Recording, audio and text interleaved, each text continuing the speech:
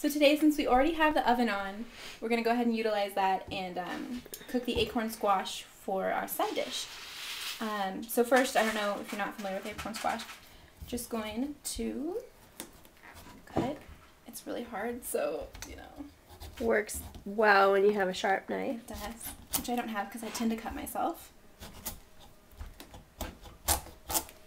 We're doing it in the oven since the oven's already on. I use a microwave, and I usually microwave mine. Kaylee doesn't use a microwave because she's better than me. Because I'm a good hippie and I don't use microwaves.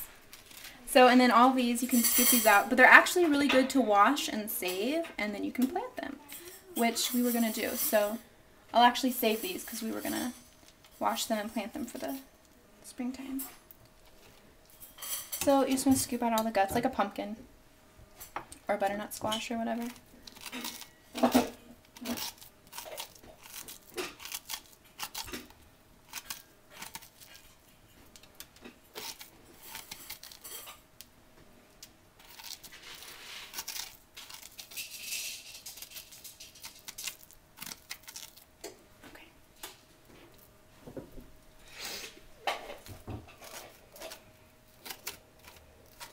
We have a grapefruit spoon. It works really good for this because this takes a while sometimes.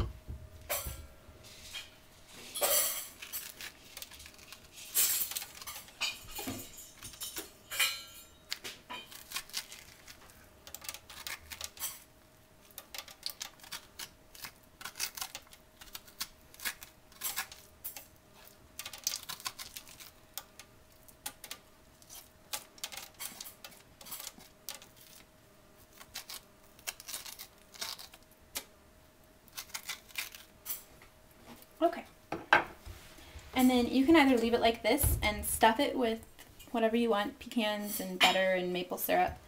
For this though, for Rayanne's side dish, I'm going to cut it like this so I don't slice my hand open.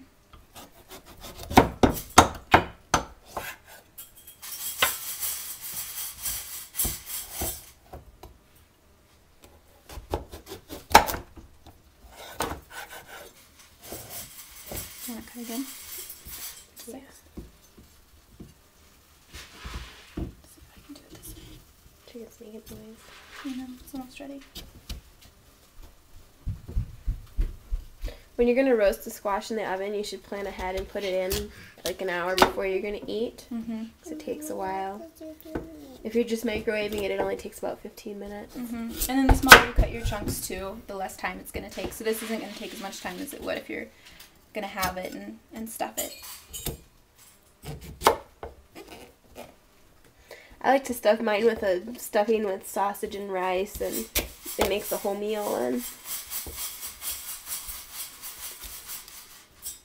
okay.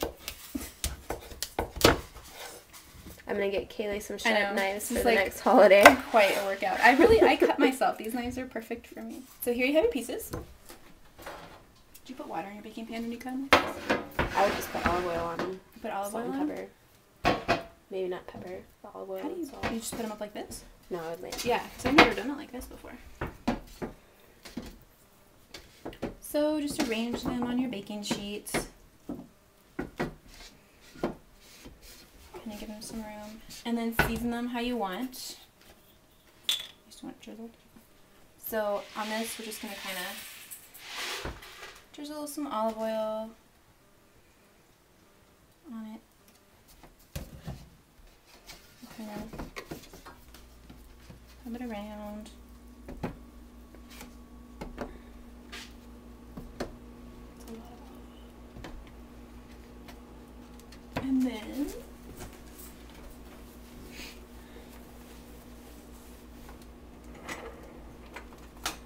salt and pepper, you said? I don't know, pepper just. Oh, I thought you said salt. I thought you said pepper. I probably did, but I I changed my mind.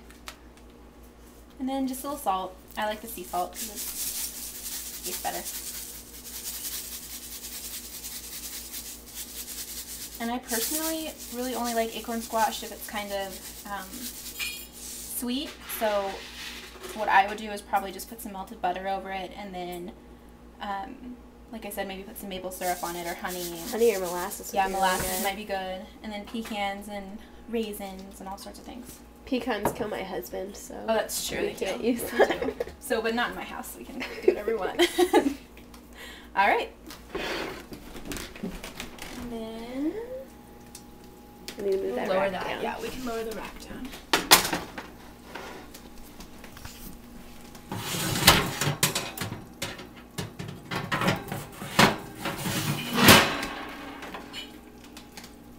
That way we can roast in the same oven with our beautiful chicken. You want to see our chicken? It's looking pretty good, I think. It does look good. It's almost done. Okay. So then you're going to let that go for probably 45 minutes to an hour. And that's at 350.